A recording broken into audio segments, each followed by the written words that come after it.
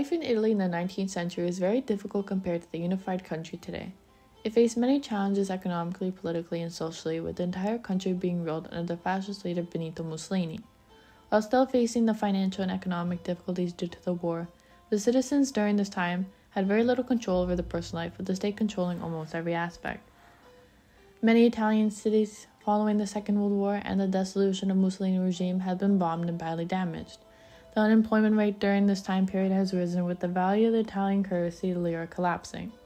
From 1945 to 1946, the cost of goods doubled, as well as the cost of living becoming 20 times higher than in 1938. The recovery to the peace industry was long and difficult, with no commodities. Additionally, the food rationing during the rising cost of goods brought the diffusion of the black market, and in 1948, with the Marshall Plan finally beginning, Americans' fund directly helped flourish the Italian economy once again. Through these troubled times, 2 children were born in a small town of Spessano, Calabria, my grandparents, Michele Bonanno and Emma Granata.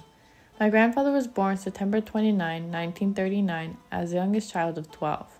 My nonno went to school until grade 5, afterwards living outside the town to work and lay bricks alongside his cousins.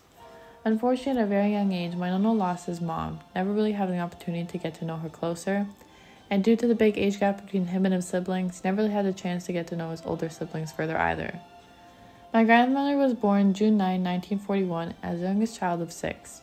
She went to school until grade 5, where afterwards she would stay home with her mother Concetta and the rest of her female siblings to help cook, clean, and sew, and perform regular household duties. In 1955, my grandmother's family moved to a new house beside a home where she would soon meet the love of her life.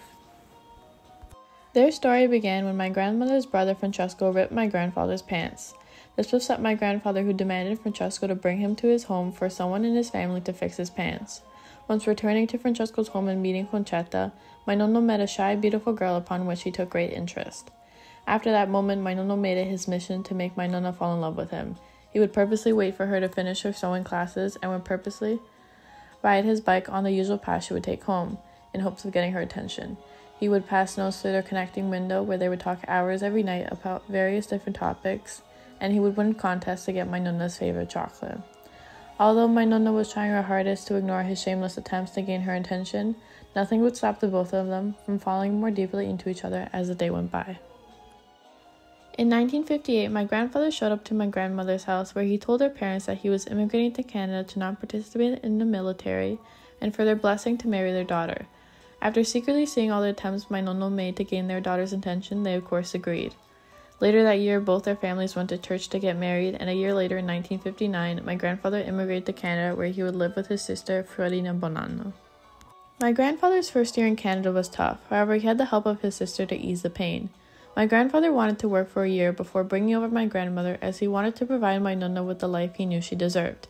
In the meantime, during the separation, my nonna would send my nonna money to buy jewelry, as well as they would constantly send each other love letters, with some including old pictures they had taken together in Italy. In 1960, after deciding it was time to start building a family together in Canada, my nonna bought my grandmother's boat ticket to immigrate to Toronto. This journey was long and hard, with the boat ride taking 4 days to land in Halifax and the train ride following taking an additional 2.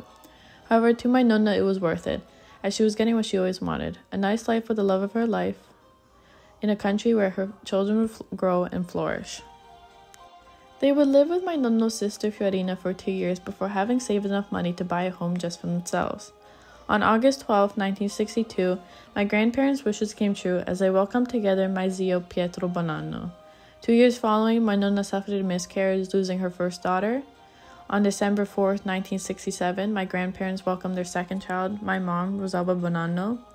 Later on, my grandfather started his own construction business called the Bonanno Brothers, where in 1978 he would save enough money to buy and build a forever home to raise their growing family in a bigger place. Since then, both my grandparents continued to live in the home they built, where they had the pleasure of growing their family from 2 children to 8 grandchildren. Although my grandparents left Italy for 2 very different reasons, both of them sought for the communal idea of a better life in Canada. My grandfather left to escape the military and the violence to seek work, and my grandmother left for love. Like many immigrants, these motivations play a key role in the hopes and dreams of finding a better life away from the place we used to call home, and these motivations not only encourage our desires but also give us the extra push that is needed for the next big step. Now let's hear from my grandparents. What was the turning point for you to decide to immigrate to a new country? Ho deciso di venire a questa country perché il mio ragazzo veniva qua e io volevo stare con lui, volevo bene, ho seguito lui. Dopo ci siamo sposati e mi è piaciuta stare qua, mi trovo bene qua. Ok, io sono venuto in Canada per cercare di stare meglio, cercare un lavoro e poi col passare del tempo mi sono sposato in Canada. Were there any outside influences that impacted your decision, such as family, friends, environment, or even personal fears? Yeah, gli amici dicevano sì, vai, che bello, cambia paese, cambia tutto, è bello andare là. Ma i miei parenti, mamma, papà e fratelli e sorelle, volevano che io restassi là perché le dispiaceva che io venivo tanto lontano. Ma io ho voluto seguire il mio ragazzo, sono venuta. Quando sono venuto in Canada avevo sorelle, fratelli, per me è stata una grande cosa. Are there any regrets about your decision or the past? Sì, ma avevo regretti perché non avevo i parenti vicini, mi dispiaceva tanto averli lontani. Ma qua mi trovavo bene, mio marito mi voleva bene, ero felice, una cosa o l'altra. Non sono mai pentito di venire, che sono stato in Canada. Sono stato in Canada con tanto piacere, ho pigliato pure la cittadinanza canadese. What are some of the challenges you faced following your immigration to Canada? Le challenge da FS perché venuta da una terra straniera, non sapevo la lingua, non avevo amicizia in prima. Ma piano piano mi sono abituata a parlare, a muovermi, a andare di qua e di là, a parlare con gli amici. Come adesso mi sento abbastanza bene. Quando sono stato in Canada ho continuato a lavorare, a mettere tutto a posto, ho formato la mia famiglia. Con passare il tempo ho fatto una bella famiglia. La moglie e 2 figli. E mi trovo bene. E mi sono gioite e non me ne sono pentita. Although my grandparents' immigration was tough, they never regretted their decision. In Canada, they were able to build a wonderful life for themselves, their family, and for future generations. Now let's hear from my mom and her thoughts on growing up with immigrated parents and returning to the city they were born. Did you feel pressure growing up to succeed or live up to your parents' expectations to make their immigration worthwhile? Yes, growing up in an Italian traditional family, there was a lot of pressure on me. I felt that my parents decided to immigrate to Canada to give their children a better life, and as a result, that gave me extra pressure to make sure that I made them happy and satisfied in terms of what they did provide for me. Many of the traditions they wanted to continue even in Canada, so I needed to learn to accept that, even though there were times that I didn't agree with it. But in order to make them happy and see them happy, I just went and I agreed to their terms and conditions, if you want to call it that. You returned to Italy in the city and place your parents grew up and immigrated from. How do you feel upon your return, and did you feel more connected with your parents or culture? I remember the day my parents told me that we were going to take our first trip to Italy. I was very reluctant. I was actually very sad that I didn't want to go, because I felt that if they were so strict here, how would they be in Italy, given that we were going back to the country they were born and raised? However, upon arrival in Italy, I was beyond amazed. I was fascinated by the beauty Italy had to offer, and I had a better understanding as to why my parents did certain things and their behavior, which brought a lot of light into my life. And as a result, I had more respect and understanding of my parents, and I was very happy to see that. I was so happy that I actually ended up going back another 3 times afterwards in Italy, because it was just absolutely amazing.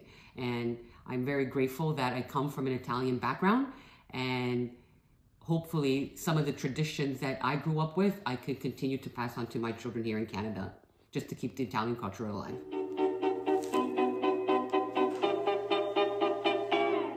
Come prima, più di prima, t'amerò.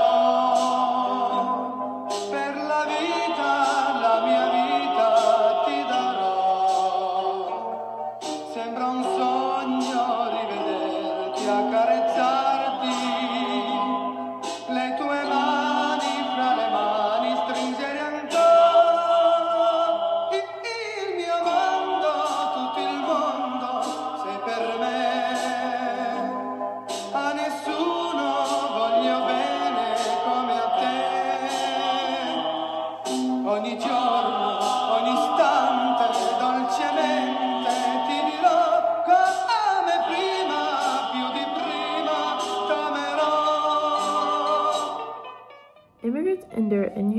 ambitions in order to have a better future. Many immigrants, however, do not have the opportunity to live out their ambitions because many of them died during their dangerous journey. Since 2014, about 40,000 individuals have died on worldwide migratory routes. And we as a society must not only raise awareness of this issue, but also encourage governments to implement better immigration regulations that allow people to migrate in a safer manner without having to choose between life or sanity. Lastly, to end this video, I would like to thank my grandparents. My pride and joy are one of the contributing factors that made me who I am today. I'm eternally grateful for both individuals' selfless sacrifices, and I only hope I could make you proud enough to make your suffering worthwhile.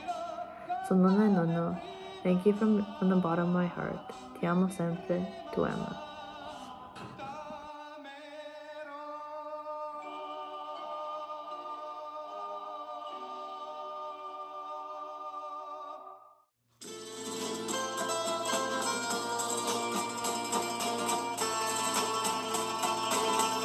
Rose rosse per te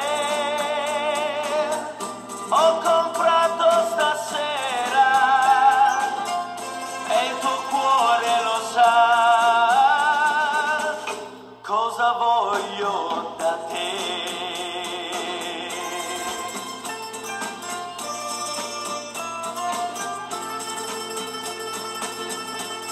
D'amore non si muore e non mi so spiegare perché muoio per te. Da quando ti ho lasciato sarà perché ho sbagliato, ma io vivo di te. E ormai non c'è più strada che non mi porti indietro, amore, sai perché? Nel cuore del mio cuore non ho altro che te. Forse in amore le rose non si usano più, ma questi fiori sapranno parlarti di me. Rose rosse per te ho comprato stasera e il tuo cuore lo sa cosa voglio da te.